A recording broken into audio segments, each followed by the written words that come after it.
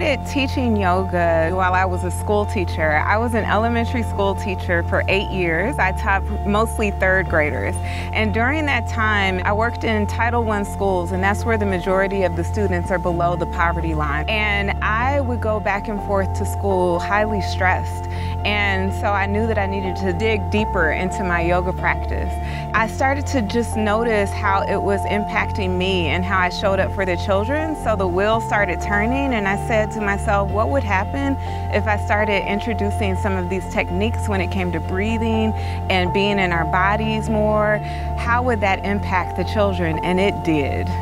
Not only did I notice that the children were more focused and more excited about coming to school, but they also started to treat each other with a lot more kindness. It was something about the ways in which they understood mindfulness and how they had to be clear on every decision that they made and how they treated their friends, that sometimes you would hear them go back to their yoga practice and say, you know, maybe I can take some time to think about that.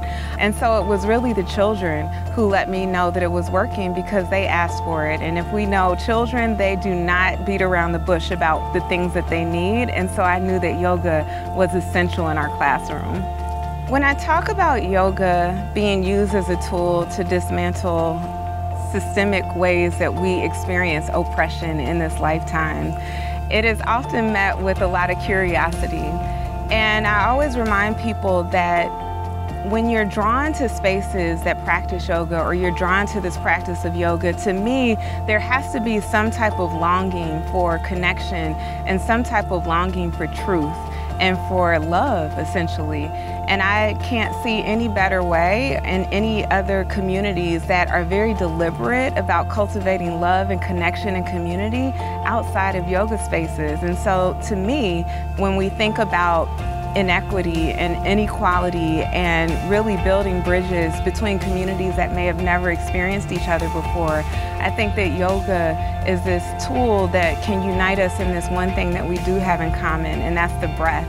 And at the root of it for me is love. And so yoga has been this tool that I've used to articulate how we can actually work together in community to understand and celebrate our unique differences in order to come together.